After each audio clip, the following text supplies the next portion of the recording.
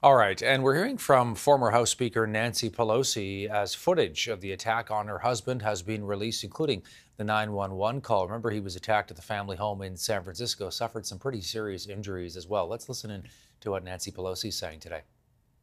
With a grateful heart and on behalf of my entire family that we continue to thank people for all of their prayers that they continue to send us, asking about the progress my husband is making, and he is making progress, but it'll take more time. As you know, today there was a release of some information. I have not heard the 911 call. I have not heard the confession.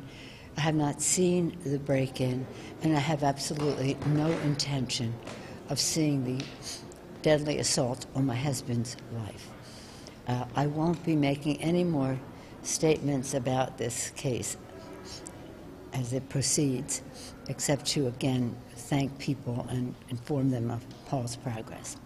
But that will be the end of what I'll say about the case. Thank you.